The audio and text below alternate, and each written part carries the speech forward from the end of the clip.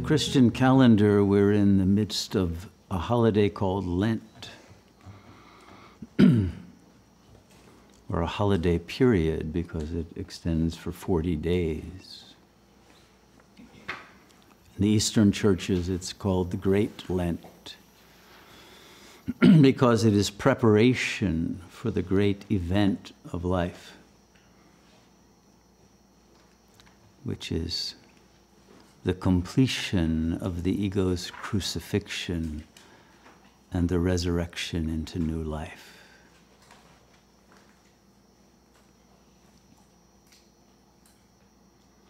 And so as we prepare for Semana Santa, Holy Week,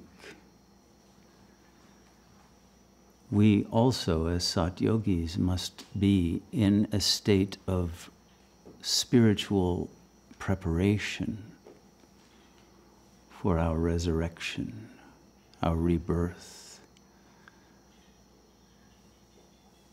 into the final state, the ultimate unfoldment of our being that is represented in Christianity by the risen Christ.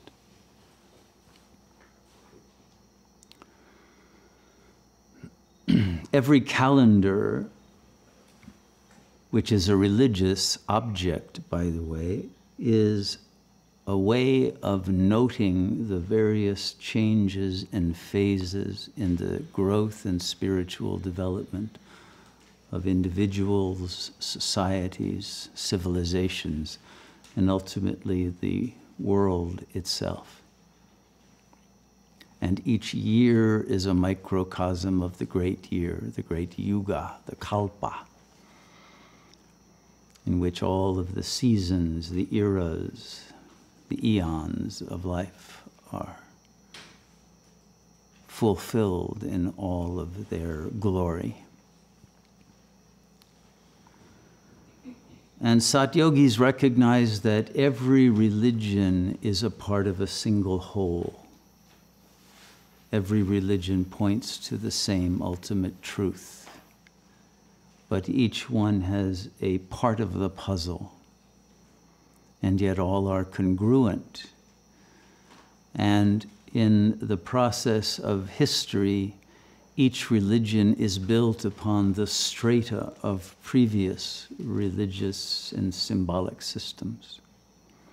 And as time and cultures became more integrated, then there was a hybridization, an integration of the various symbol systems of different groups that had come together, that had some collision, perhaps a clash, but also in some way a nourishment and a filling out of missing pieces.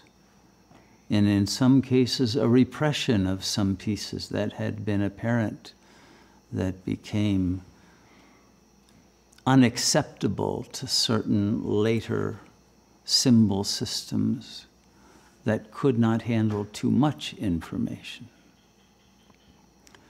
And so a great deal of the situation we are involved in today is based on the fact that we have suffered from cultural and historical amnesia. Much of the meaning of the prior historical religious symbol systems have been lost. And even Christianity in its current form, and Judaism and Islam as well, are abiding in the most superficial level of their symbolic meanings, and the depths of those meanings and the application of those to oneself at the deepest core of one's being as a mandate for growth and transformation, and a procedure, a map, an understanding, both of the nature of time and the nature of the necessity of being adequate to the demands of that moment in time, have been lost. And because of the changes in the configuration of time itself, we have become out of sync with the needs and the relationship between time and timelessness. So, for example, the word Lent comes from the fact that the days have been lengthening since Christmas. And the lengthening, the word length comes from Lent, means the days go slower. They go more lento, as they say in Spanish. And so that slowness and length of time seems to be expanded. But nowadays, time has speeded up, and everything is happening more rapidly. And so we have a very paradoxical relationship to Lent today, as has never existed in prior historical epochs. But the period, this 40-day period, and of course 40 is an extremely important number, being the amount of days of the fast of Jesus in the desert and Moses on Mount Sinai, etc. And it seems to represent the limit of what human capacity is for its ascetic withdrawal from nourishment. I can testify that after my own 40-day fast. And it is a necessity for each of us to take it to the limit, to go as far as we can, as deep as we can, and let go of as much as we can of the ego, of its gratifications, its desires, its fears, its props and addictions, and learn to go it alone into that inner solitude of emptiness, of the desert where we must die to the ego and be reborn as pure spirit. The Christian tradition was nourished itself by many previous symbol systems and procedures. One, of course, was the Jewish, and Easter, which is what we are approaching, is also based upon the Pesach or Passover holiday. And of course, the Jews, in order to be saved from the angel of death, would sacrifice a lamb and put the blood on their door sills, and the blood of the lamb was the sacrifice. But it was an animal sacrifice, meant to be a metaphor for the sacrifice of the ego. And because it was too distant, there needed to be a new covenant in which the sacrifice was that of a human, not a human other, but Christ as representing the self. It is our own ego that must be crucified, the blood of our own inner being, which has not been lamb-like, but lion-like, not in the sense of true empowerment, but that carnivorous being that is vampiric on the blood of others and has not been a being who is a manifestation of the peace and the light and the love of God must die. And so Jesus comes as that lamb willing to sacrifice himself for the sins of all. And each of us must do that, to sacrifice the ego for the sake of the resurrection of our entire world. The first crucifixion, if we want to go back in time, because there have been many, every symbol system prior to the Jewish system, the Hebrew, the Israelite system, was based on crucifixion. The cross is a very ancient symbol. It's there in ancient Egypt, it's there throughout the Middle East, it goes to India, it's everywhere. It goes back to the swastika, in fact. And you will find equivalent archetypal figures who have gone through almost the exact same kind of life as Jesus, whether it's Horus in the Isis and Osiris story, or it's Adonis or Bacchus or any of the spiritual heroes prior to Christianity. And it's also because the Jewish and Christian traditions arose out of an earlier goddess tradition. It was Asherah, and before her it was Astaroth, and before other goddesses back to Ishtar. And Ishtar is the most filled out and elaborated mythology about the rise and the fall of the goddess, the divine feminine, who is the carrier of the sacred heart that became the heart of Jesus. And the story of Ishtar is that she goes from the highest state of the golden world, the palaces of the world of the gods and goddesses, and falls to the point where she ends up as the whore of Babylon, and then completely naked and defiled in her lowest state. And then she is risen again. I won't go into that whole myth now, but it is that rising of the goddess that is celebrated on Easter, which comes from the word Ishtar. And Christ is a new manifestation of Ishtar. Before he is anything else, he is she, the goddess. And why on Easter do Christians still celebrate by buying new clothes?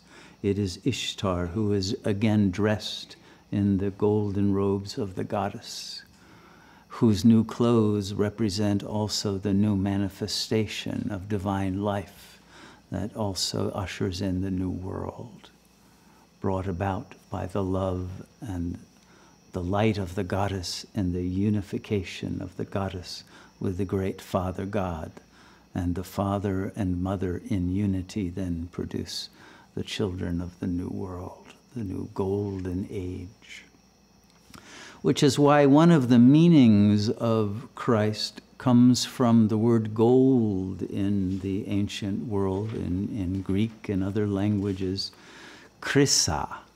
And we get it in the word chrysalis, chrysanthemum, the golden flower. We have it in many places. And why? Because Christianity also developed out of the Greek mystery schools. And it was the latest incarnation of that mystery school tradition, in which the initiate would go for 3 days into a dark cave that was called the cocoon or the chrysalis. And they would stay long enough to find their inner light. And after 3 days, they would come out filled with that golden light of pure spirit.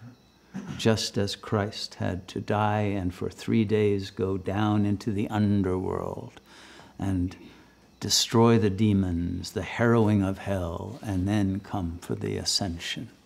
And each of us has to go into that black hole of our shadow and kill all of our demons and the ego itself in order to emerge as the ascended, luminous, reborn being.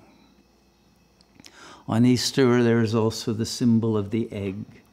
And the egg, of course, is the cosmic egg, and it is the egg of the pure spirit. It represents the shape of the flame. It goes back to the Shiva Lingam. And the egg is anda. And it means that, and at a deeper level, that there are 2 births. First is the laying of the egg, but then the bird must peck through the shell, crack through, and be born again. You see, and so the egg represents the dvija. We have here the dvija karmashala, the twice-born workhouse that was moved from the ancient original place and rebuilt. Well, we must go through that same dvija, the deconstruction of the ego, the breaking through into the emptiness, and then the rebirth, the victory, jaya or ja or ya. And the word Yahshua is that. The Ya comes from that victory, Jaya, originally in Sanskrit, and the Shua was originally Shunya, the birth into the great emptiness, the void, which is filled with the golden light. And so we must go through the birth, through the larval stage of the ego, and be reborn as pure spirit, but using all of our might, our power, our faith, our truthfulness, our clarity, our goodness, to break through the shell of the ego at all costs, and then take it to the limit and spread our wings and fly into that celestial realm of pure consciousness that brings us into unity with God.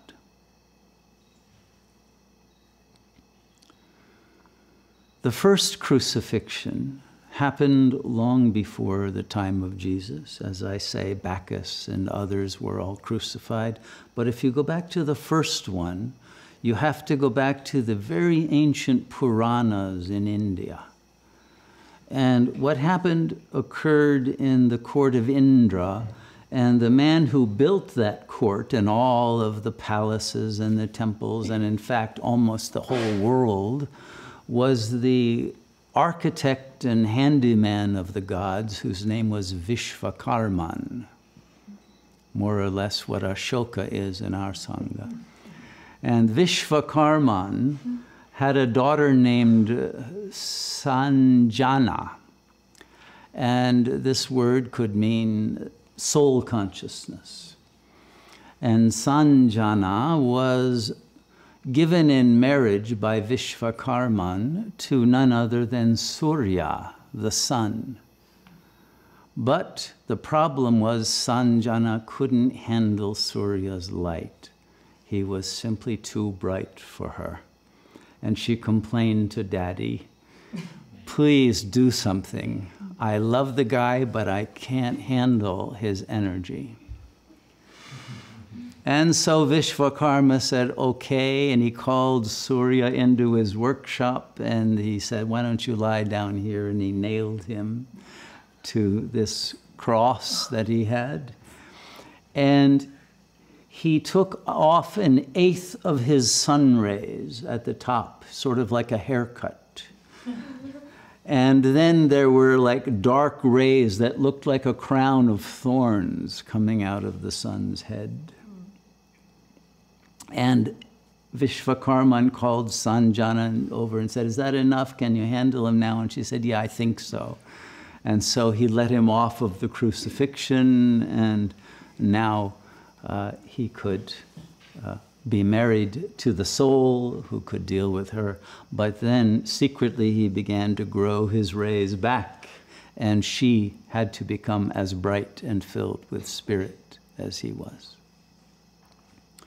And so the same story of Christ we see is a repetition of much more ancient mythologies.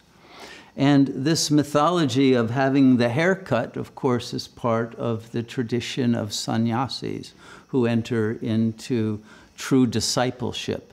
And it is that entering in which they shave their heads. They remove the effulgence, you could say, that is the nature of the hair to represent that beauty, that light, that power. And that must all be removed in order for the initiate to achieve the humility necessary for the work of inner processing and letting go of body consciousness in order to attain pure spirit. And this becomes the word vikartan in Sanskrit, this shaving of the initiate, which became in Christianity the word vicar, who represents God, but at a lower level of brightness. And so it is a representation of the God figure, but does not have that power.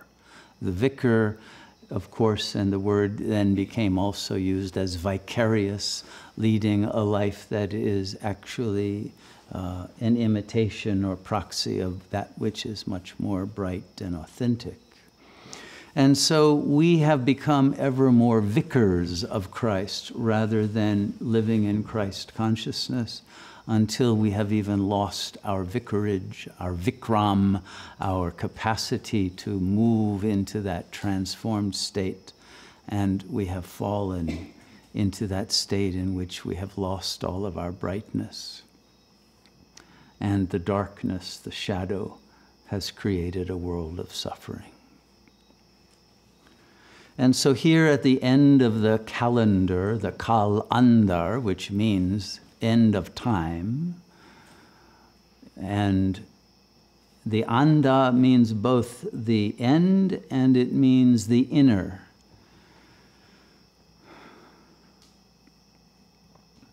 Anta means end, but ananta means endless. At this time of the end, we must rediscover our endlessness, which in the Kabbalah is the Ein Sof, the God consciousness that transcends the ego, that can only be refound at the death of the ego. It is this moment that we are preparing for in reality, because we all can see that time in this historical phase is in fact at an end. Civilization is in collapse.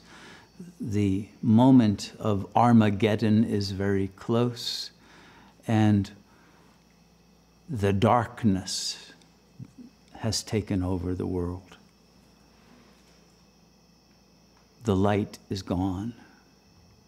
And this is the time of Lent, indeed, when we must do penance for our own having fallen into the darkness, and must go through our own crucifixion so that we again become beings of light who can bring a new light of pure spirit to the fallen world and raise it again to become a kingdom of heaven. All of these mythological systems point to the same reality. And we could have found congruent mythological themes in Islam and Taoism and in all of the great religions of the world and the great esoteric systems. It is indeed a perennial philosophy. But at the end of time, we can no longer settle for philosophy. We can no longer settle for knowing this intellectually. We must go through the great death, Mahakal, the death of death, the death of the mortal mind, the mind that identifies with the body that is mortal, and find that immortal, eternal, infinite flame within that alone has the power to redream this fallen and dying world and give it new life. And it is the fulfillment of that divine responsibility that we prepare for at an ashram, especially at an ashram like this, at the end of time, at the end of the world, in which there is nothing left to do, to hope for from out there, but only to discover that supreme power with which we may be able to reseed the world. We must reseed from the world to have the seeds to bring to the world. And the great myth and symbolic meaning of the seed, especially the sesame seed, which comes, the word sesame comes from shamash, from, again, the great light, the surya, the sun. It must be crushed if you want the oil. And it is that oil that lights the lamp. It's that oil that is the anointment that means the Christo, the anointment that comes from crushing the ego, killing it, releasing the bound energies to become again available as pure spiritual power that uplifts, enlightens, redeems, and saves oneself, one's community, one's world. But only when the crushing of the ego is complete, so that the power of God flows without any interference. It is that completion of the great work which we are called upon to do here and now in the great Lent at the end of time, which will bring about the ascension of this crucified world and its lost souls to again re-find the realm of the luminous presence of God and give rebirth, a new springtime to this wounded nature, so that the goddess of nature, Gaia, can once again bring a replenishment of the beauty, the richness of life back to a world that had been defiled and raped by human malfeasance, again to a world in which we are careful guardians and stewards and have earned the right to live as gods and goddesses through our own divinization, our own theosis, which is the ultimate achievement called upon in all religions to be achieved at the end through our absolute surrender to God, in which no ego, no difference, no separation, no particle of otherness from God remains. All has been crushed, all has been turned to the pure oil of divine life and love, and the world flows with that oil, which is also the nectar of immortality, so that all may be anointed, all may drink, all may be filled, all may be nourished by this power of divine love that once again, let loose from the dungeons of the closed hearts of the egos, will redeem the world with that ultimate power of goodness and unity. May we achieve in the real, in this plane, that fulfillment of the mandate that is given to us by every religion, and achieve it now at the time in which we are called upon to gain the ultimate victory over Maya.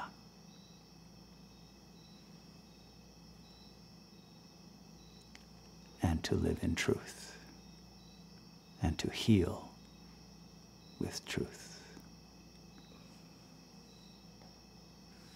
Namaste.